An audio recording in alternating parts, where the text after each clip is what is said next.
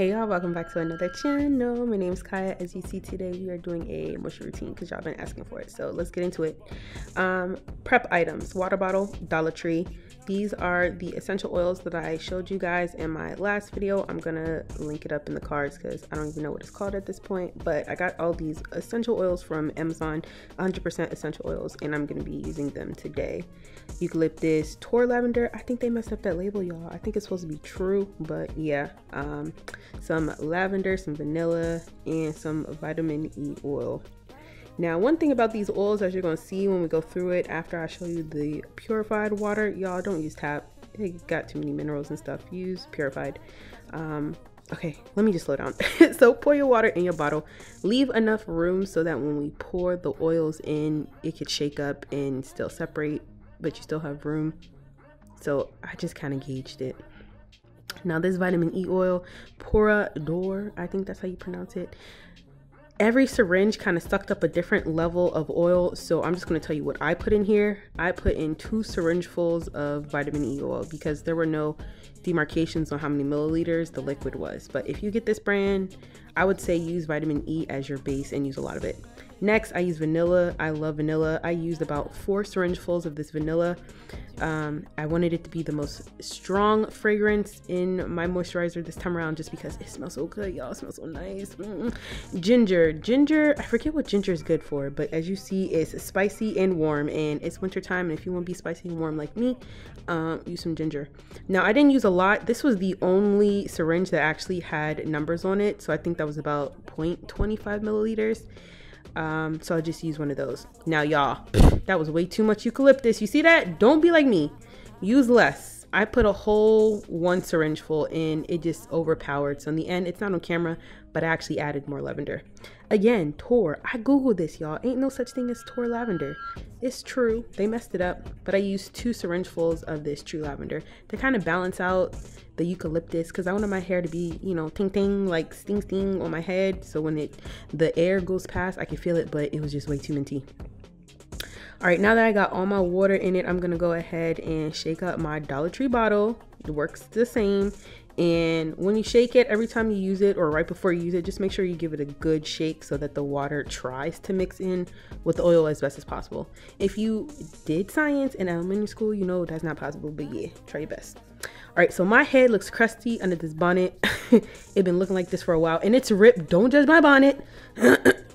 I'm recovering from COVID also, so don't judge me. But it was too tight, so I had to split it. Y'all, my hair looks a hot, dry mess. It got some body. I'm not gonna even come for me. It got some body, but it was dry. Look at them edges. Who I am 5.5 weeks post retwist. I get my hair done Saturday by the time y'all looking at this video, so don't judge me. So you're going to get some clips. This is how I do it. I mean, I will say this entire video you're going to watch, I do this every other day because I heavily moisturize my hair. And I feel like it works better when you work in sections. I like starting in the back of my head. It just makes sense because eventually it's going to drip down a little bit and I just don't want that on my face. If y'all see that lock that's like in between my ring and my pinky finger, it's kind of twisted. Those are some locks that I feel like are a little bit weaker and they're still trying to lock. So if you have locks that are, you know, all the way formed yet and you want to just make sure that they don't unravel or get messed up as you're going about your day-to-day, just twist them up. Now, here's another shot. I'm just thoroughly spraying and lifting my hair, and I'm lifting my locks with the insides of my fingers. Do not at any point use your nails. You're just going to pull out unnecessary hair and it's just not good. You don't need to do all that. But if you have jewelry, take it off. I forgot I had that ring on. But yeah, you're just going to want to work and sandwich the moisture into your hair as if my girlies out there with natural hair. You know how you moisturize your hair and you really like kind of pancake it and squeeze it in. I have low porosity hair, y'all, and having Microlocs didn't fix that. So it takes a lot for me to get the moisture in my head. So once I finish one section, I just move over to the next. And y'all, I thought I was doing something right here. I thought I had a little style. I put it up and I was like, am I cute? It wasn't cute. I just needed to get the hair out the way, but I thought I was cute for a second. Look at the little updo. Okay, 90s. Anyway, pull that hair down and move to the next section. It doesn't matter where you go, but this was just falling. And then my squirt bottle somehow got on extra strong and I could not figure out why it wasn't like whoosh. It was just going. So I turned the dial and I got the actual like little mist out instead of the squirt. If you have this type of bottle, you know what I'm talking about. But yeah, just continue around your head. Spray, spray, spray, spray, spray. Oh, y'all like my nails? I did my nails. This is a tortoise inspired nail set. I love tortoise anything. Looks like my hair actually, brown and black, but yeah, they were really cute. And I had some diamonds, but some of them was coming off, so I have to put some back.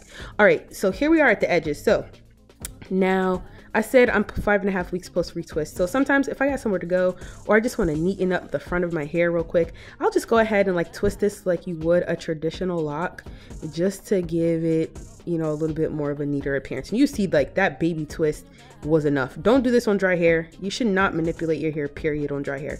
But after I moisturize my hair, I'll just like find the ones that look a little unruly like that. Don't judge me for that. And twist it up.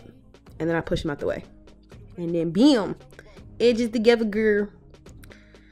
And this is what the right side of my hair is looking like. I do have a favorite side, y'all. It is my right side, only because me and my left, y'all, we've been through it. Shawty, she just been, I don't know, she's getting better. We're doing better.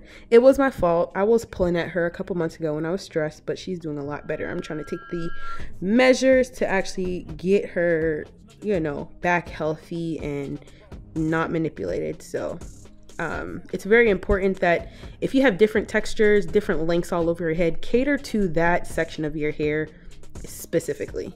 Like on the right side of my hair, most of my locks, a majority, almost all of my locks are locked. Like there's no slippage, there's nothing coming out. Like my locks are locked. You can see it even hangs differently. When we move to my left side, especially when my hair drops, one, you could see the weight difference. It doesn't hang as heavy as the right side of my hair, and then also it's a little bit shorter. So I just make sure I'm a little bit more careful and I add a little bit more moisture, but I also work it in a little bit better on this side, if it makes sense. Like you just have to tailor your hair to whatever your needs are. And if you have different textures all over your hair, then so be it, you know? You just have to do what works best for you. Everybody's head is not perfect. Microlocs, sister locks, tiny locks, Roblox, it don't matter. Everybody's locks is different. So do what works best for your hair. All right, so, and look, you could see the still shot. Like the left side right there, it's getting better, but on the very back side of my left side, it's growing out, but you could see it's almost like a chunk of my hair missing, y'all. Like, shorty, where'd she go? And I'm just showing you like how the curly ends on the left hand side are a little bit more prominent than, like, you don't see that over here. Like these are locked. The other side is giving like babies. Like, what you doing? But they're a lot better than they were a couple months ago. So yo, I'm talking a lot, running out of breath. Okay, we're in the middle at this point. So I just did the same method, y'all. Shook the bottle, drench my hair as much as it needs to be drenched. You can see the oil in the water on top of my hair, and I really just work it through and sandwich it through. When you do this like little smoothing action that I'm doing right here, it really focuses that moisture on the ends of your hair, because it's wintertime. Whether it's wintertime or summertime, you want your hair moisturized, and you really have to push it in. You don't want it just sitting on the top of your hair. So really take the time to push it through. Like I said, I do this routine probably like every 2 days. My hair will stay moisturized. This is either the morning time or the nighttime. At this point, it was the nighttime.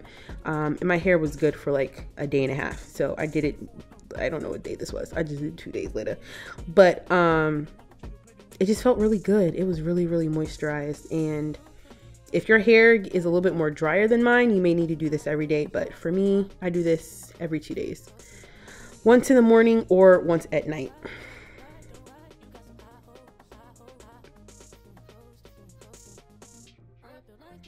I'm really tired of my brown ends, y'all.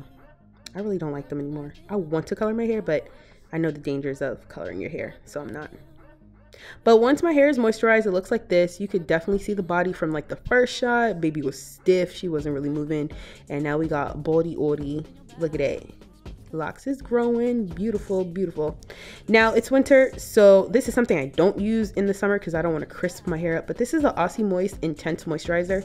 And what I do with this, after I've already put my essential oil mix on my hair, I'll just put this on the very bottom ends of my hair and then at the top for my flyaways, only because I want my ends to be moisturized. Like, they're gonna get the driest the fastest, and I really don't want that to happen. So when I'm done, it kind of looks like this.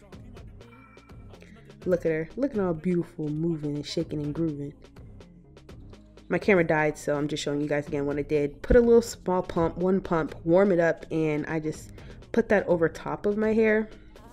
And it looks like I actually rubbed it on the outside. So just the top of it. But look at that back shot. Look at her giving back shots. Look at her, look at her, look at good. She looks healthy. You can just see that little chunk on the left side. She growing out. We ain't judging my hair. She doing what she gotta do. She move. There we go. Is this a Missy video? I don't know. I can't stand the rain. It's my window. I stand the rain. Shake it like a salt shaker. All right. So, this is nighttime. I'm going to go to bed with my bonnet on. But even in the daytime, if I'm not going nowhere, y'all, I work from home. I put my hair back in my bonnet or I put a scarf on because, yeah, I don't need my hair out that long. So I'm just going to put it in like this and I wear my bonnet all day. Leave it alone. If I got somewhere to go, what I've been doing recently, especially in the winter with putting on a hat, I will just put the bonnet on the top part of my hat or my head where the hat is going to sit, and I'll put the hat on just so that all that friction from the hat is not just rubbing on top of my hair, because like you wouldn't do it to your natural hair. You don't want to do it to your locks. Locks, I know our hair is already matted together, but we want to make sure we're really taking care of it. So this is what I do to just protect my hair in the wintertime. But this routine is really simple, y'all. I mean, I don't do too much to my hair. I try to keep my hands out. I'm gonna go ahead and make you guys a video because I am fiending for some like feed-in cornrows, and I got some hair, so I'm gonna do it for y'all. But that's it. Look at me, I look cute. Yeah, I look cute, but that's it. I'm gonna take this off, and that's about how much I use. So I will have to refill this about twice a week if I do this every other day, and I'm only using half a bottle. So that's all the products I went through. So you shouldn't blow through your oils or your water. But I hope y'all like my hair. If you do, leave me a comment down below for any questions. I hope you guys come back and see me another time. Have a good week and see you in the next video. Bye.